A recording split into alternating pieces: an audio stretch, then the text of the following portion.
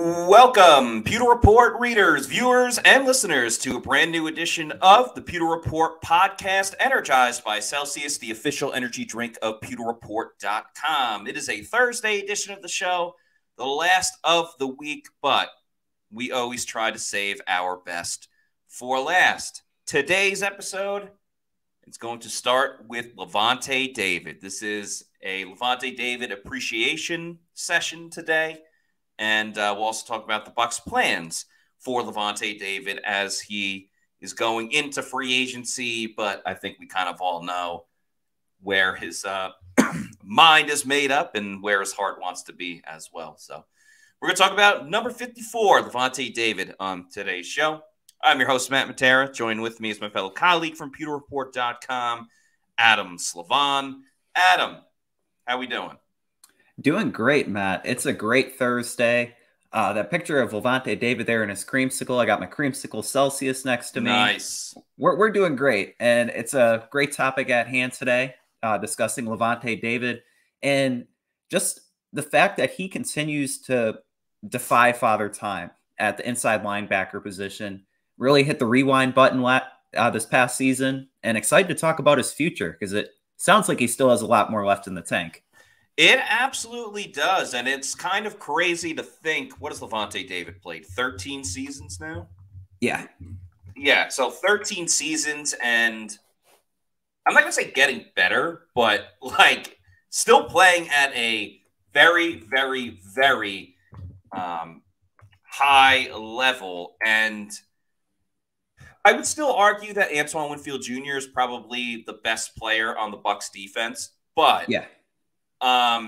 It's crazy to think like where the Bucs would be without Lavonte David.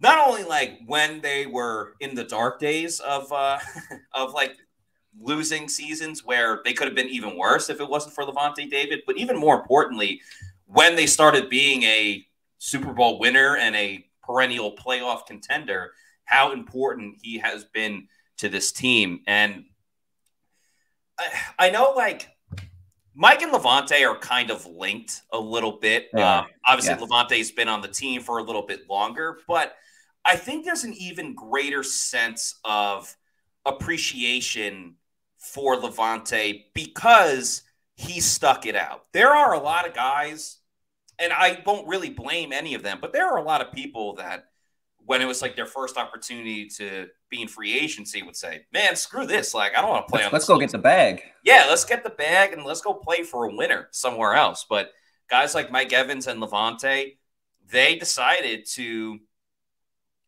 stick with it and enjoy the fruits of their labor, which was obviously when Brady and Gronk came in and some of the other additions that they made, and to win a Super Bowl back in 2020 and to be on winning teams and make the playoffs the last 4 years. And those are the first times that Lavonte David and Mike Evans made the playoffs in their career. So there's a lot to be commended for in the career of Lavonte David. Yeah, and I really like the parallel that you have with Mike Evans. Yeah. When you look at those two guys, and when you think of Buccaneer players, what do Buccaneer players embody? You think of Mike Evans and Lavonte David. And what I really appreciate about both of them is that through the losing seasons, the winning seasons, they were the same guy. They had the same production. They were the same player, the same leader, and they brought the same value. And those two players are the core of this team, even as they enter their 30s, which is crazy to say. And when you think of like the best Buccaneers of all time, like both of those guys are in the top 10. You can make an argument even higher. Like they just mean so much to Tampa Bay. And with all this talk of Baker Mayfield, Antoine Winfield Jr., Mike Evans re-signing, it's like Lavonte David, he's an underrated player, and he's getting underrated in free agency. And like this is a great topic because Lavonte David means so much, and he's worthy of flowers. Yeah, Bat W says the real captains of the offense and defense. It's absolutely true. And Bat W had another good comment. Just pay what Lavonte David wants. He's always been fair. He has been very, very fair when it comes to the Buccaneers. And I think he deserves a raise this season. I mean, you look at the stats that Lavonte David had: 134 tackles, 17 tackles for loss, 4.5 sacks, and 1 forced fumble on the season. Those tackles were the most that Lavonte David made in a season since 2015. Since Yeah. 2015. And that was when Lavonte was essentially being Pro Bowl worthy and made an All-Pro in there as well. Those 17 tackles for loss and the 4.5 sacks, those are the most that Lavonte David has had since a year after that in 2016. So he's playing still at an all-time high level. There would be no reason other than money-wise why the Bucs wouldn't bring back Lavonte. And let's also be realistic about it. The Bucs need Lavonte David. I know that they drafted another linebacker. I'm not even going to call it his replacement, but they do have Servassier Dennis on the team and ready to go. But like Servassier Dennis did not play much last season. And sure, linebacker can be replaced, and a lot of times you don't see linebackers get drafted in the top 10. I know Lavonte David was the 5th overall pick. Sometimes there are exceptions to the rule. But there's a difference between replacing a linebacker and replacing someone the caliber of Lavonte David. I think across the league, there's only a couple of guys that kind of fit that mold. Lavonte is one of them for sure. I think Patrick Queen very much got himself into that conversation as well. But even like, I don't know, the Ravens, sticking with them, they had C.J. Mosley a couple years ago. He ended up going to the Jets, and he's super important to the Jets and their defense. But the Ravens were able to move on. So it's a very, very short list. Roquan Smith as well, as Angle says.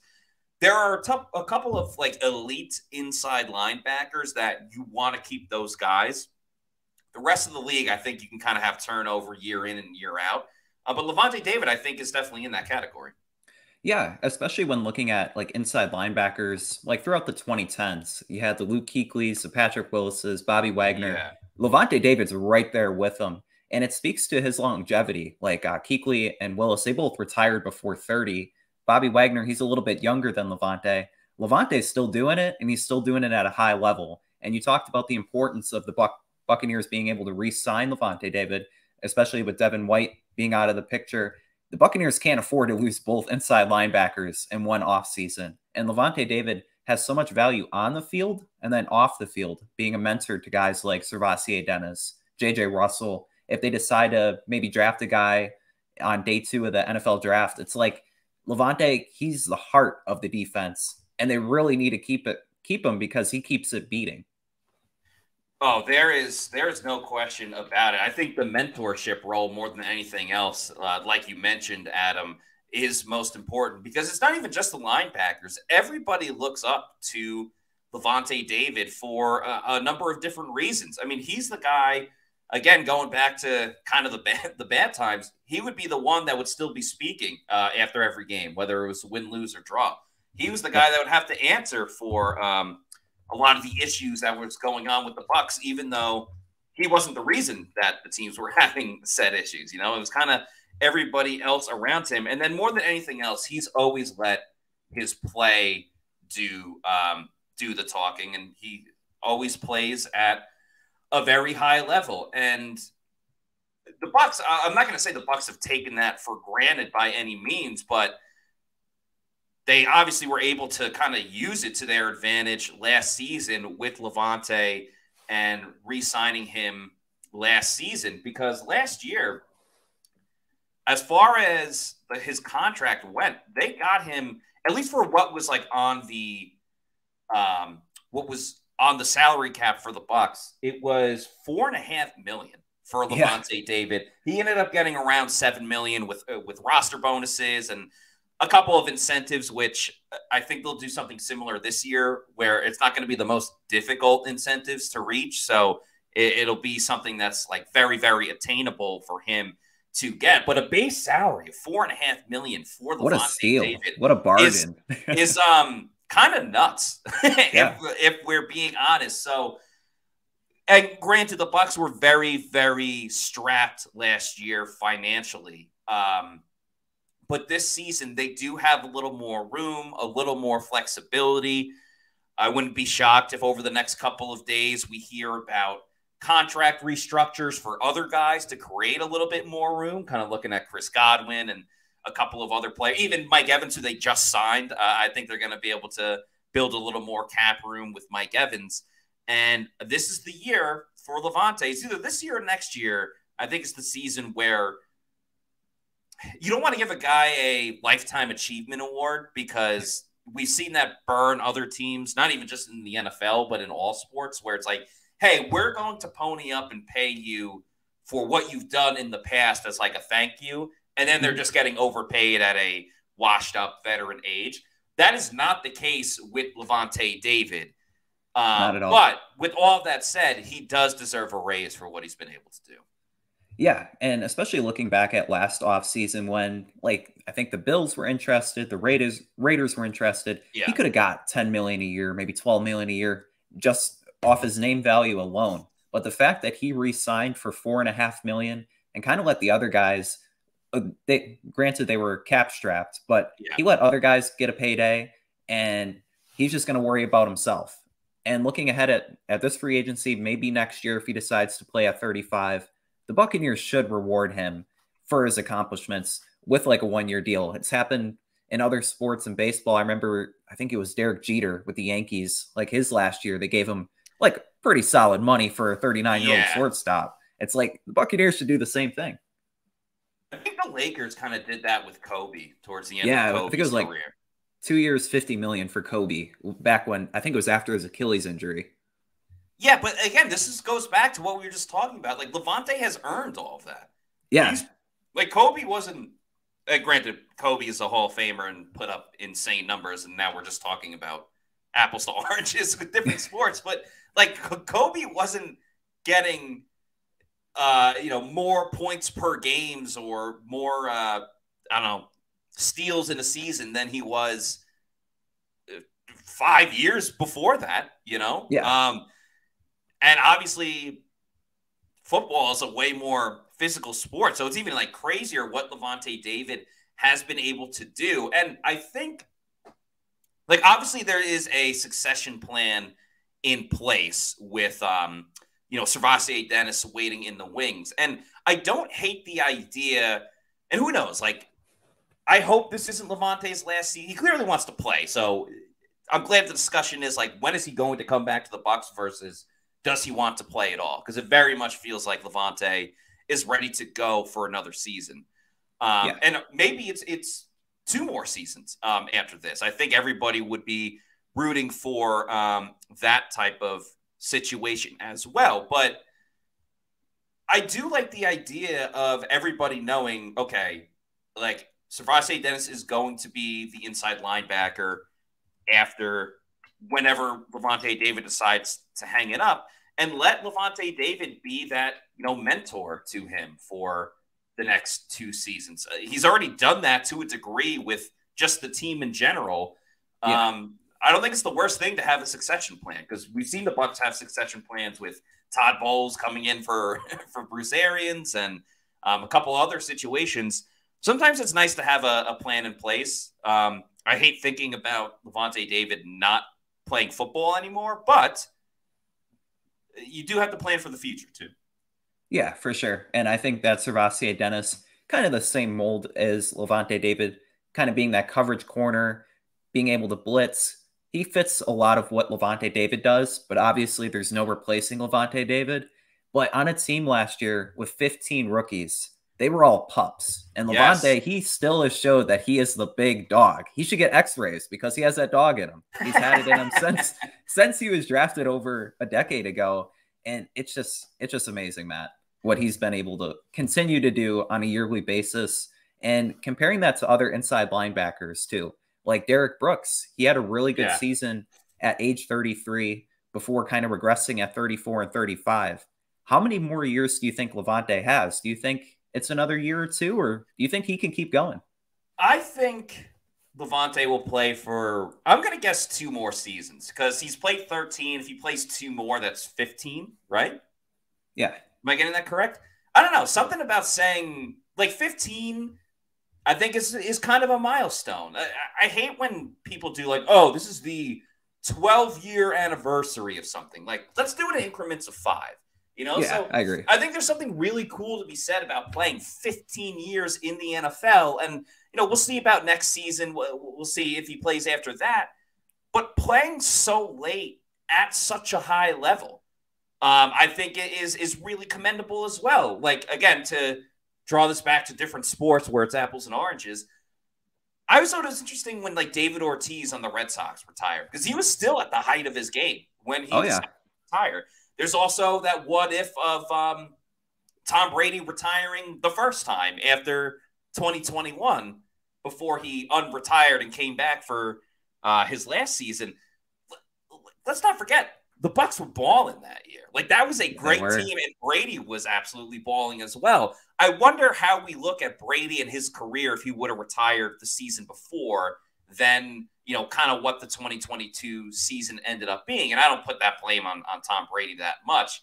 But it would be interesting to see, like, how Lavonte plays this season. If it's still at a high level, screw it. Why not go for one more? Or on the same side, hey, I've done all I could. 14 years, still playing at the top of my game. I'm just going to go out like this because I want to get a gold jacket. But we'll see. And that was kind of a goal of Jason Light as well. He said, I want to get Lavonte David on that Mount Rushmore for the Bucs. Now, that's going to be really tough because Derek Brooks kind of has a little bit of bragging rights over Lavonte, I would say, or a little bit of a better argument is probably the better phrase. But nonetheless, maybe they could put Lavonte into the Ring of Honor like before he retires and have it like a on-field thing. That'd be interesting. But let's get to a couple super chats. Appreciate you guys for these super chats. You guys know the rule. If you super chat us, we get to it as soon as we possibly can. We make sure we answer every single one. So let's start it off with Jesse Locklear.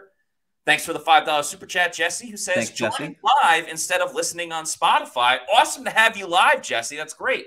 Up here in upstate New York, miss Florida, and going to Bucs games. Jesse, please comment again. Where in upstate New York? I'm just very curious because I had friends that went to a lot of the SUNY schools. My sister-in-law grew up in upstate New York. So please comment back. I'm curious to see where you are watching from. Anyway, any interest in Bills' Tre'Davious White since he was released?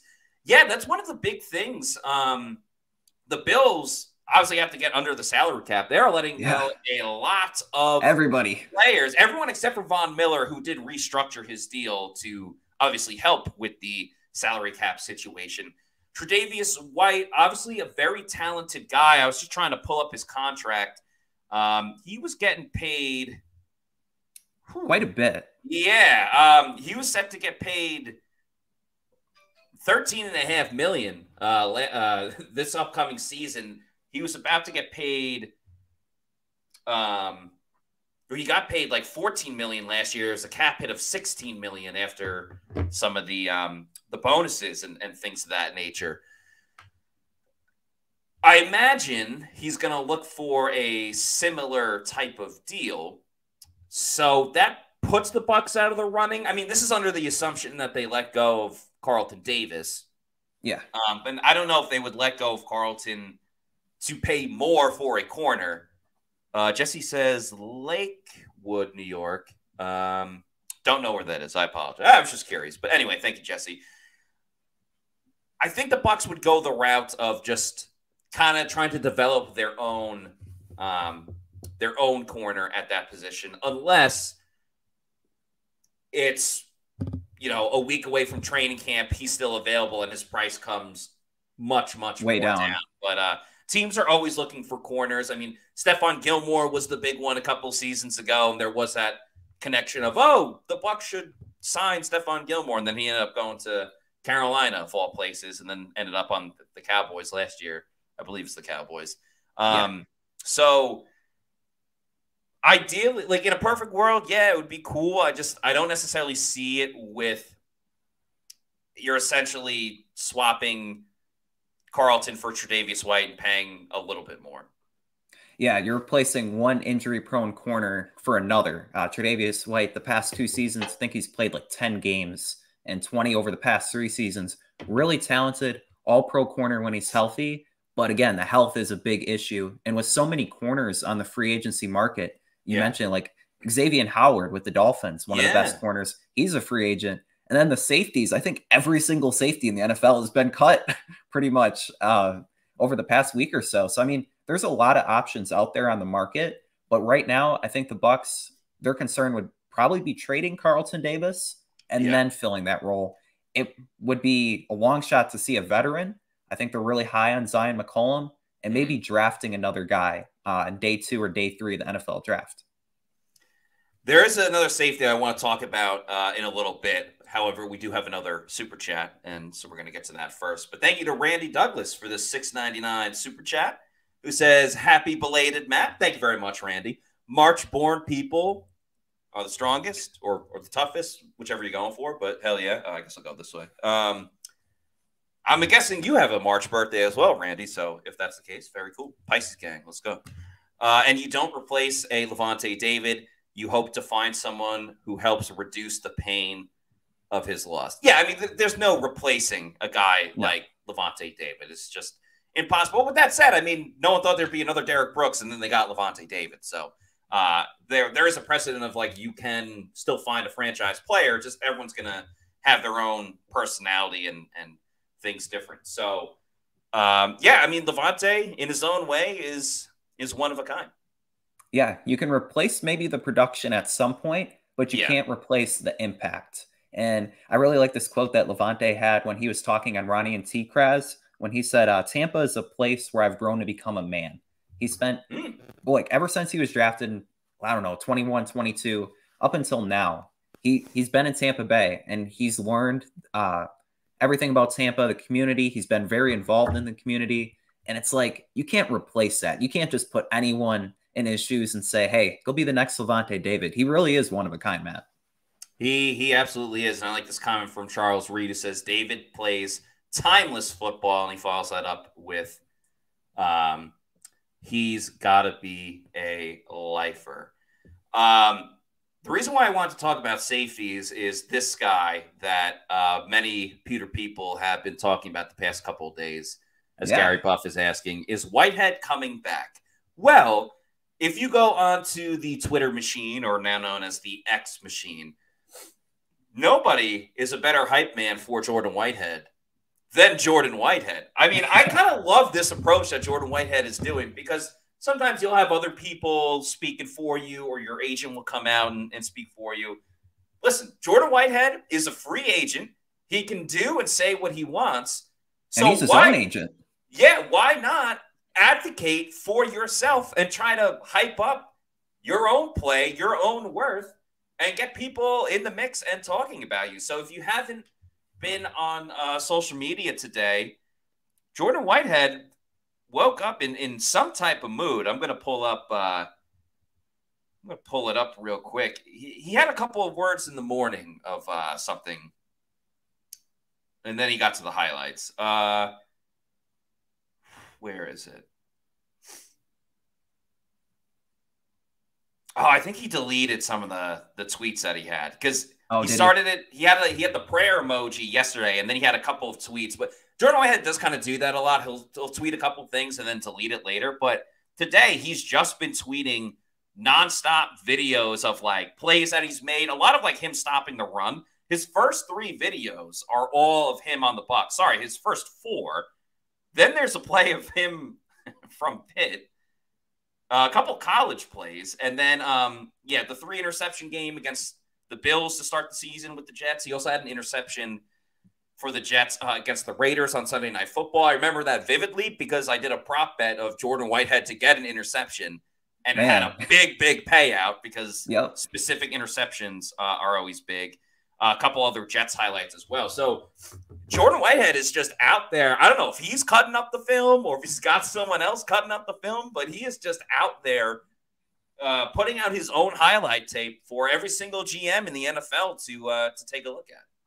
Now, Matt, I don't know if you saw, like, on there, Rashad White quote tweeted one of the Jordan Whitehead plays. Oh, no, he kind of did the emoji, which is funny. It's like, hey, the Buccaneers, they're seeing it. Like, he's a fit. He would fit right in with Jamel Dean and the rest of the secondary, pick up right where he left off. It connects a lot of dots, and the Bucs could get him on the cheap, because you look at the market, there's so many top names. A second-tier name like Jordan Whitehead is a quality starter. He might not command as much now. Yeah, and Tom Bucs fan says he knocked out Aaron Jones on a legal hit. I think a lot of people remember, in the NFC Championship, it was like the first play of the second half, and he forced that fumble on Aaron Jones after a short pass to him. A couple of weeks ago, we kind of had this discussion about Jordan Whitehead, and at the time, I was thinking he's probably going to be out of the price range for the Buccaneers, and that still could be the case, especially with what happens to Baker Mayfield and how much money they have to allocate for him. Because remember, if they are able to strike a deal with Baker and it's for like $32 million per year instead of 36, 37 million, that gives them like $4 million of leeway to use it in any way that they see fit. And maybe that means Jordan Whitehead. At the time, I felt Whitehead was going to be a little bit too much, but now with some more of these cuts at corner, but specifically for Jordan Whitehead at safety, there's more people to choose from, and then Jordan Whitehead's going to be looking for a place to play. Why not? If he can kind of be okay with making a little bit less, but you're going to be in a good situation with a team you won a Super Bowl with, the same guys you played with in the secondary with Antoine Winfield Jr., Carlton Davis, and Jamel Dean, and Lavonte David, like all guys that you played with. Same coach, same defense that he's running. And I don't know if you remember, Adam, because it was so long ago, but that after the first week of the season, Todd Bowles got asked about that Jets-Bills game because Jordan Whitehead had 3 interceptions in it, and it was the second biggest story after Aaron Rodgers got injured. Yeah. And Todd Bowles was like, I am so happy for him. I always root for like any of my guys that I got to coach at some point and, all this stuff. So we know Todd Bowles would absolutely welcome it. I just don't know at this current moment if Jordan Whitehead financially is in the right spot that the Bucs would take him back up. Yeah, I'd be curious to see the financials because I think he was getting $7 million a year from the Jets. He had like a 2-year, $14 million deal. Would he take like 4 or 5 million and maybe come back for a year? Yeah, because I mean that's another thing too. In some players, we see it from time to time. I had someone in mind, but it just slipped out. There are a couple guys that will take, like Jadeveon Clowney isn't the best example, but he's a guy that would just take a 1-year deal and kind of bet on himself. And if he has a better season, then next year he can kind of get the big payout. We do see that in the NFL. Franchise tag is kind of another example of that, of you kind of have to prove it one more time. So I don't think there's any shame in Jordan Whitehead taking a $4 million year deal, spending 1 season back in Tampa and, trying to play well and get more money because of it. It's kind of like how he got that contract with the Jets in the first place. So we could see if it happens again. Other people have kind of talked about Jamal Adams with the Buccaneers. Unless it was for the veteran minimum, I have no interest in that at all. Todd Bowles coached him, right, with the Jets? Is that the connection? His rookie year? Or no? Maybe his rookie year. Gotta double check on that. Let me look that up real quick.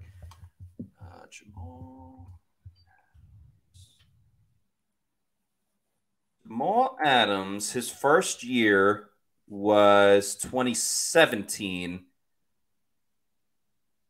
Todd Bowles did have him. So, Bowles is familiar with him for sure. Bowles. That would mean Casey Rogers and Larry Foote too, right? Yeah, he coached Jamal Adams for 2 years. So he does have familiarity with him for sure. But here is why I wouldn't do it. Again, unless it's for the veteran minimum, because at that point, who cares? It's the veteran minimum.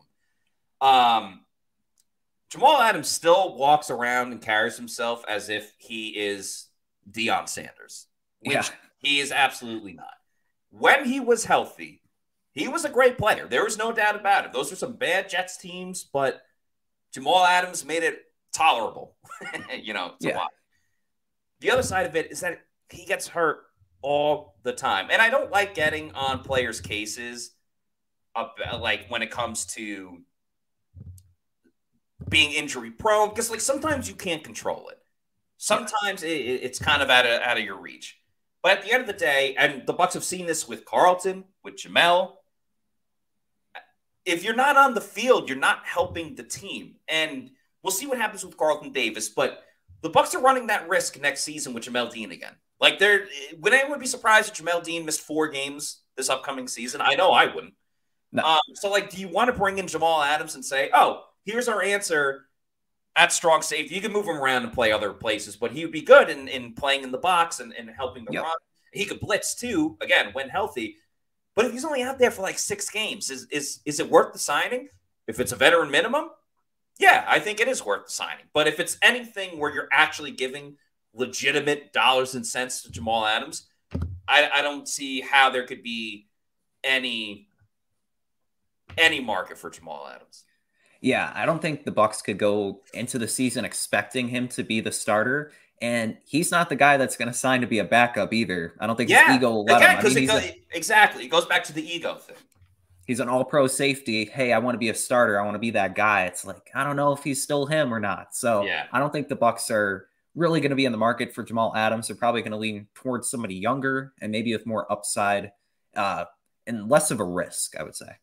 I will tell you, there is one spot where there is a huge market in this specific area, and that is Celsius Energy Drinks, the official energy drink of the Pewter Report podcast. Make sure you check out the Celsius Essentials, which are the newest line of Celsius. They're the tall boys. You can get 270 milligrams of caffeine with these Celsius Essentials, and they got great flavors like the Blue Crush and the Dragonberry. So whether it's the Celsius Essentials or maybe you want an original flavor of Celsius, like the, what do I got over here? The Sparkling Cucumber Lime or the Sparkling Orange, the Fuji Apple Pear, the Cosmic Vibe, the Tropical Vibe, or my favorite, the Arctic Vibe. Go to the Celsius store locator on their website, punch in your address, and it'll tell you the closest geographical location where you could pick up a Celsius energy drink. It might be a Walmart, might be a Target, could be a health and fitness store.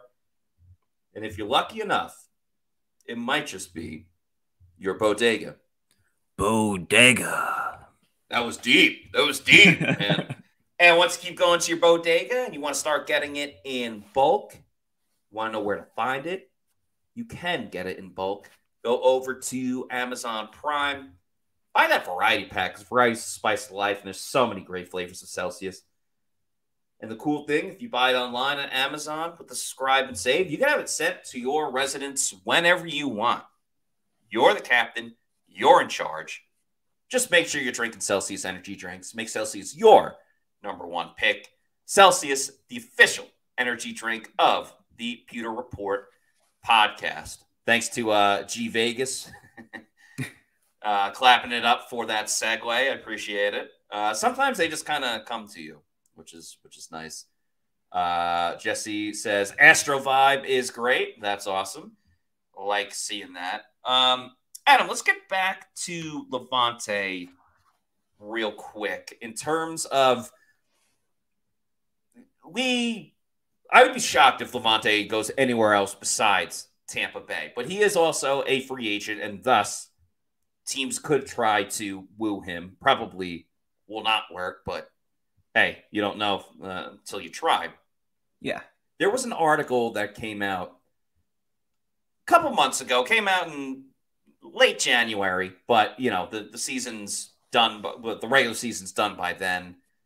And it's on PFF by Brad Spielberger, who's very, very highly respected by us and, of course, across the NFL. He had a ranking of the top linebackers, free agent inside linebackers for the season. He had Lavonte David at #2. First was actually still in the NFC South with Frankie Louvu at 1. Lavonte 2, Patrick Queen at 3. Jordan Brooks from the Seahawks at 4. Bobby Wagner, also from the Seahawks, at 5. Finally, Lavonte David gets the better of right, one time of Bobby Wagner. Azeez Al-Shaair from the Titans at 6.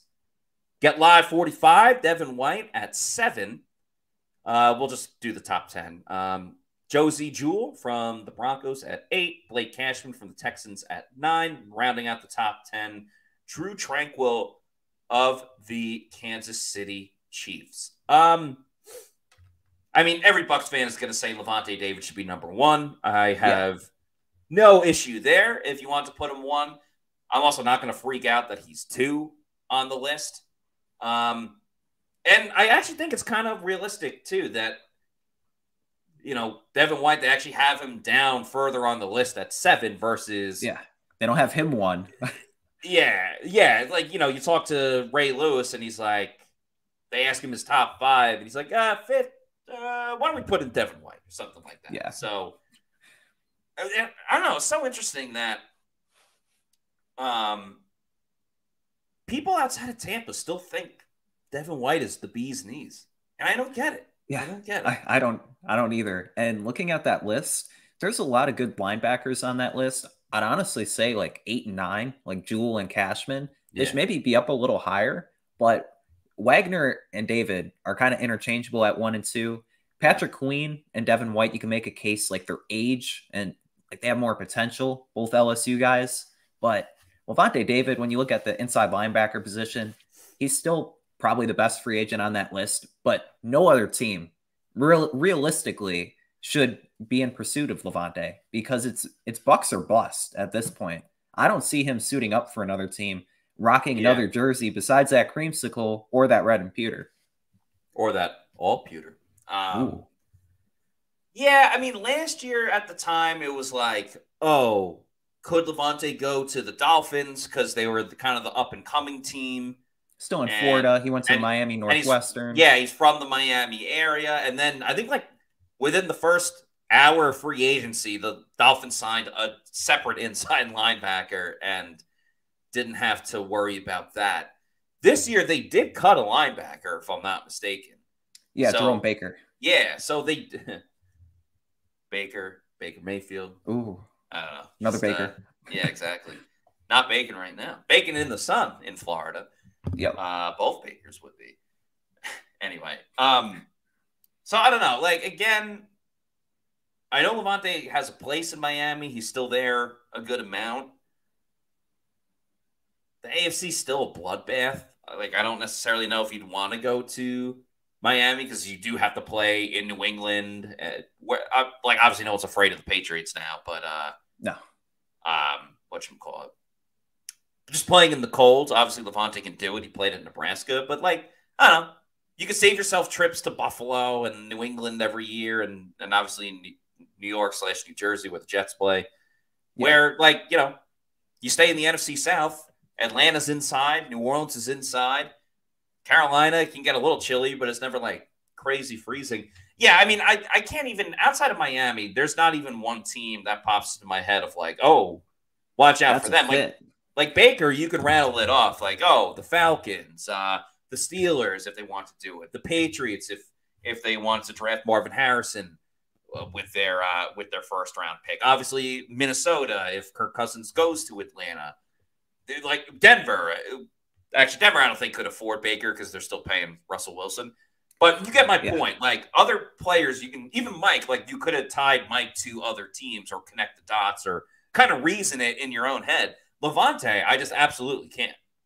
No, I can't. Like the only team like I would think of, it's never going to happen, would be the Falcons, just because of Raheem Morris, being the defensive coach back in the day. Now he's a head coach. It's like maybe, but otherwise, no. He's going to be in Tampa. He's going to be a Buccaneer. I don't see it in my head going any other way. So I brought this up to Scott the other day. People are asking about Fred Warner. I think Fred Warner's still under contract, which is why he's not. But if he wasn't, Fred Warner would be number one. There would be no question about it. Yeah. But anyway, so I asked Scott this the other day. For the Bucs, would they want to... And Lavonte would have to commit to this, but to sign Lavonte to a 2-year deal instead of just consecutively doing 1-year deals, because I think you can lock in Lavonte for a certain price, and then you're rolling the dice a little bit. Both sides are kind of rolling the dice because if Lavonte plays like he did last season, and you kind of get him in, let's just say for like $7 million a year. Let's say 2 years, $14 million, $7 million a year. He gets a pay increase after like the bonuses and things like that. He gets a pay increase and you get him for 2 years. But if he starts declining a little bit, again, you're not on the hook for too much because it's only for 2 seasons. It's a little bit of a risk for the Buccaneers, but Lavonte still gets his payday at the end of the day. On the flip side of it, though, if you're Lavonte, what if you have an even better season or just as good of a season that kind of requires you to get paid a little bit more? Then he's kind of rolling the dice a bit by being like, I can do better than this, and I should get paid back to my $12 million a year like I was kind of before that, or at least get to like $10 million a year. That's a bit of a dice to roll, but curious what you think about it. I think for the Bucs and Lavonte David, it'd probably be in their best interest to keep doing one-year deals because you look at the salary cap and the way that it exploded this year, it might rise again. Like 10 million next year might be 7 million this year. So you kind of got to look at it like having an arrangement every season. Like, hey, I'm going to suit up. I'm going to put on the cleats. Hey, Jason Light, give me a one-year deal. Kind of keep that ball rolling. I don't really see the Bucs being disloyal to Lavonte because Lavante's been so loyal. Yeah. So I would understand the 1 year unless he really wants that security and he's like, hey, wanted that 2 year, 14 million, just lock me in. I'm ready to go. But I'd probably say lean towards a 1 year deal. Yeah, I guess it makes sense. It's the same route of what they did with like Rondé Barber at the end of his career, which is still crazy to say that Rondé Barber and Lavonte David were teammates. At the time. So that's kind of funny to say. But yeah, we'll see with Lavonte.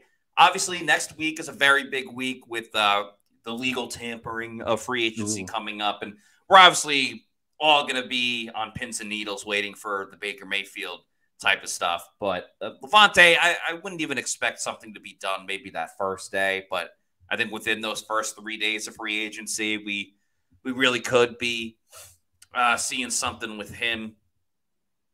Outside of that, though, just appreciate Lavonte David for all that he's done. Now, Matt, I want to ask you, when you look at the inside linebacker position, let's say Lavonte returns for another season. They have KJ Britt, Servassier Dennis, and JJ Russell. Do you think they need to add anyone else with a draft pick, a free agent? Should they look at the position, or should that be a next year thing? I think they should look at the position, but if they're drafting, it shouldn't be until minimum round 4. Okay. Round 4. Because I just think, like, how do you justify taking a linebacker in round 3 when you still need an upgrade at center, an outside linebacker, a safety across from Antoine Winfield Jr., potentially another corner, depending on the Carlton thing. You kind of have that in place. So I'd be fine if it was like round 4 or 5. Obviously, maybe quarterback becomes precedent. A wide receiver that you can try to get as like a wide receiver 3 this season, I still think is even more important than a linebacker. An inexpensive veteran, I'm also very much down with. I always felt Bucs had a good thing going when Kevin Minter was the backup inside linebacker for them back in 2020 and 2021. He had started to lose a step for sure. With all that said, I think having a veteran presence, especially with a young group, I mean, obviously Lavonte, if he's there, is that veteran presence. But if Lamonte's not able to play, still having another guy around to really help out, I get it, he'd be new in a new situation. And KJ Britt's been there for long enough. I think relatively cheap and inexpensive, you can't go wrong, especially if you have KJ Britt and Servassier Dennis kind of locking it down and JJ Russell as well. So later on, maybe, but certainly not at the top of the list for the Bucs. Yeah, unless there's somebody like Peyton Wilson. If he's on the board at like number 57, you really have to consider it just for the combine that he had. But otherwise, I agree, like round 5 to 7, maybe just get another body in the room. But KJ Britt did really well for himself last year, I thought, in replacing Devin White. Yeah. And he should at least get a shot at the starting role. I agree. I thought he just brought stability and consistency, which is really all that we had been asking for from Devin White. Like, you can't have the great Devin White if there's also awful Devin in the same game, because the awful tended to outweigh the great stuff that Devin White did. So you get a guy that's not necessarily a game wrecker like KJ Britt, but he was able to get the job done over and over again. And, the games that the Bucs lost at the end of the season or the playoff game against the Lions, I don't think it was because KJ Britt. It was a lot of different things, but KJ Britt, I don't think was like the crux of the issue, as Tom Bucs fan says. KJ Britt has the run game down, has to prove on pass coverage. Good effort. Yeah, I mean, all you're really asking for is effort. So I think that's important. G Vegas says Britt and Dennis needs to have some new competition during training camp, though. Yeah, I mean, I'm all for like not resting on your laurels, keeping guys motivated, things like that. So Ravsey Dennis is going into year 2. I think he should be as excited as anybody to, keep playing football. Jesse also says, look, that's why we drafted Dennis. That's also true. Like, that's why Ravsey Dennis is in there. But now you kind of need someone behind KJ Britt besides just like JJ Russell. So I definitely do see that side of it as well. Want to talk about something else too. It's NFC South related. Okay. But not necessarily Bucs related. Have you seen what's going on with the Saints and Michael Thomas? A little bit. Something with his contract being like outrageous, like the guarantees on it. Well, that and Michael Thomas just like absolutely freaking out about it because like the Saints, the Saints have to cut him by the third day of the NFL year, or they owe him $119 million, and they're obviously not going to pay him $119 million in bonuses and guarantees. So Michael Thomas is essentially claiming that the Saints are leaking this stuff to a certain reporter. I forgot the reporter's name. I kind of looked at it real quick. And then Michael Thomas is going after that reporter. He's called him some derogatory names, which we can't say here on this program. I mean, we probably could, but I'm just not because I don't feel like it.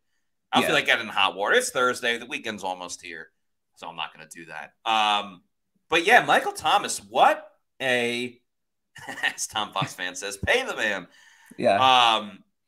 Man, what a fall from grace for Michael Thomas. I mean, he went from, like, first-team all-pro wide receiver to – slant boy, Carlton Davis owning his ass, in Carlton Davis's words, and just unable to play because of health and things of that nature. It's been a true fall from grace. Yeah, and the injuries have just really taken a toll on him. Like, can't really remember a stretch of games where he was on the field really producing. Like, he had that one extraordinary season where he caught over 140 passes from Drew Brees and then kind of just fell off the map. Where did Slant Boy go? Carlton Davis, he's probably smiling right now in a good mood about it. But yeah, Michael Thomas, fall from grace. And for the Saints, man, every year, the way that they have to navigate their cap, it gets tougher and tougher. And all of their talent, like their young talent every year, they can't afford it. So it's like, when does it end for New Orleans? Yeah, I don't get it, though, with the Saints, because they still, like, kind of get it done each year in terms of, like, getting under the cap. And, yeah, like, they'll lose a guy here and there, but they don't have to, like, completely strip their team. Like, they haven't had to completely gut their team. And, yeah, I would still take the Bucs over them in terms of head-to-head and winning the division and things of that nature. But, I mean, let's not act like the Saints still haven't been a thorn in the side of the Bucs. Yeah. Let's not act like the Bucs, cruised their way to the NFC South Championship last year. The Saints were still very much in the running, and the Bucs had to keep winning at the end of the season in order to stay ahead of everybody. So, the Saints still, like do create issues for the Buccaneers. Kathy Gillespie says, "We are so lucky to have Mike and Chris. Most wide receivers seem to be divas." Yeah. And honestly, I think in today's day and age, there still is the quote-unquote diva wide receiver. There's a lot of diva cornerbacks now. Yeah. And corners become the new diva position in the NFL for whatever reason. Anyway. Like the days of Randy Moss and Terrell Owens, they're kind of gone, but it's like the corners don't want to throw Sauce Gardner in there, though. But he likes to talk his game. Sauce is just trying to make the Jets better, like by being the GM and stuff like that. But yeah, he did have a funny one the other day. It was like, some Giants fans on a stream, and they were like praying that the Jets would pick really anyone besides Evan Neal so that the Giants could get Evan Neal, who's a pretty good offensive tackle. But they were like, you idiots. Like, we got Evan Neal. And Sauce said something like, I wonder what these guys are doing now. So I thought that was very funny. He's great on social media. Oh, yeah. But we got a good comment from Centario Greer, who says signing Lavonte to a 2-year deal is zero risk. There's no drop-off in his play, and he's durable.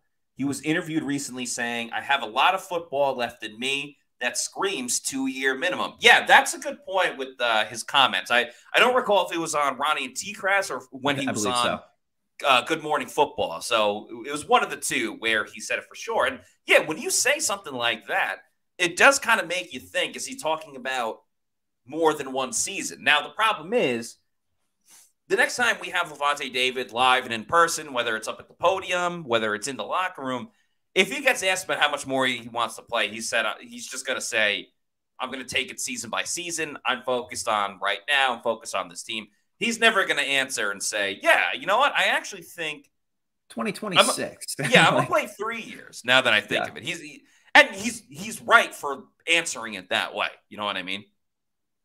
Yeah. And there's no risk in signing Lavonte to 2 years because even in the second year, he'll still have a part with the team. He's not going to just fall off a cliff. He'll still suit up, still be that leader. That in of itself has value.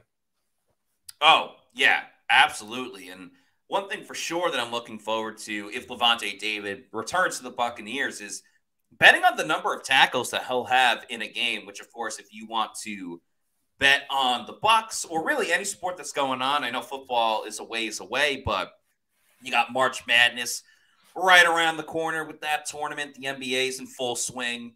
Hockey as well, the NHL, UFC, a lot of great stuff. If you're going to be betting on any sport, go ahead and do it over at mybookie.ag. Sign up for MyBookie using the promo code PEWTER, that's PEWTER, and get free money in your MyBookie account that you can use to start betting. So free money in your account. Even if you learn from Plant City Math, you know that is a heck of a deal. So go to MyBookie, use the promo code PEWTER, and also check out their online casino. They got all the great stuff. So if you can't make the trip to your actual casino, you can enjoy it straight from your couch and still play all the same games, the slots, roulette, blackjack, craps, all that fun stuff. Go to mybookie.ag and use that promo code PEWTER. That's PEWTER. All right, as we close out the show, a little bit of housekeeping, I guess we should say. Tomorrow, no podcast, but Mike Evans is having a press conference at noon on Friday. So Pewter Report will be covering that and have some content from it. And obviously you can check out our social media to find it as well. Next week, very, very, very big. It's the start of legal tampering with free agency. We'll know by then if Baker Mayfield is a free agent or if he signs with the Tampa Bay Buccaneers. We'll see who the Bucs are signing. We'll see who everyone else is signing. We'll have a free agency tracker that will be constantly updated. So if you're busy throughout the day, maybe you got a work meeting, you might miss something.